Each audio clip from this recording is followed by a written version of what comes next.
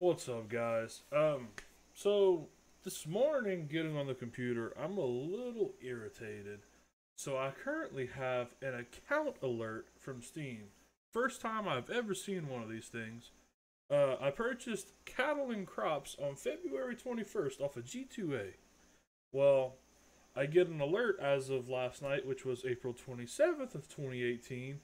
My recent product code activation has been revoked due to a problem processing payment for this item. The games associated with this product code can no longer be played as a result. This could be due to a problem with payment methods used to acquire this item from a third-party seller, or a problem with how the third-party seller acquired the product code. Please contact the seller you acquired the product code from for assistance. So let me show you this. Okay, so this is the ticket I just created. Let's see. Let's go back here. There we go. Let's look at the recent orders, right?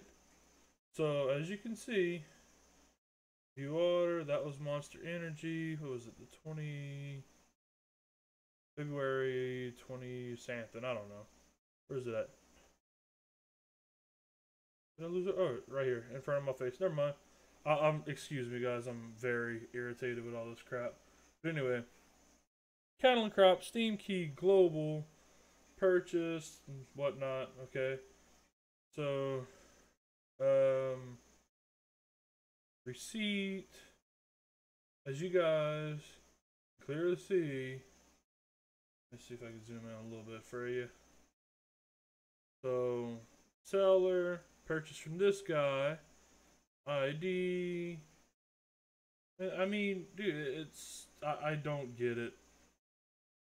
So, needless to say, we're gonna see how this whole thing turns out with requesting a refund from G2A, but I am absolutely infuriated by it right now because I was planning on making some more videos, especially with all the new stuff coming out. So I guess we'll see how this goes, and I'll keep you guys posted on it.